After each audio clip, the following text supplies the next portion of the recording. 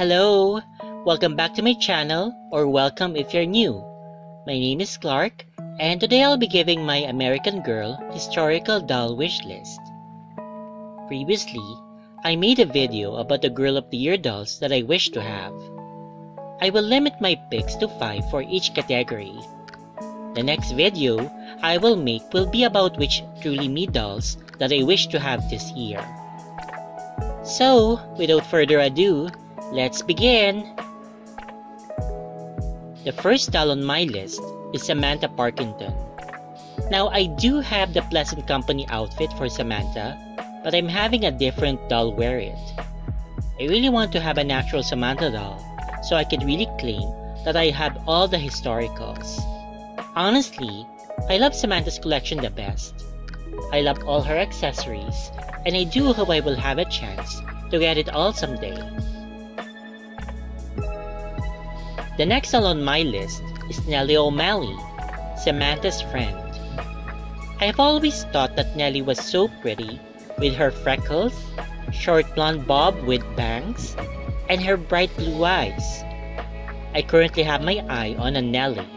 Fingers crossed that I will get her so I can cross her off my list. The next historical doll that I want is Kirsten Larson.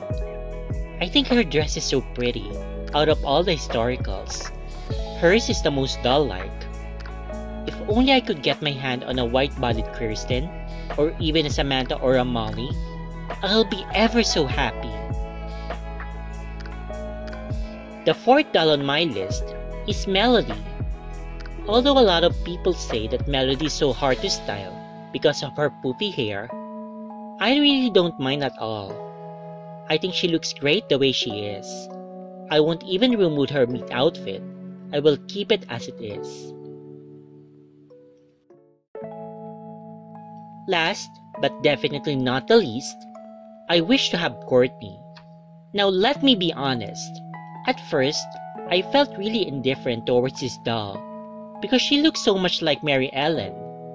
But I have grown fond of her. Between her and Mary Ellen, I actually prefer Courtney. She looks so much more interesting with her bouncy curls and colorful aesthetics. So there you have it, my wish list for 2021 with regard to historicals. I know it will just be a matter of time before I get these dolls. Nothing is impossible as long as you keep positive and work hard to achieve your goals. Thanks so much for watching.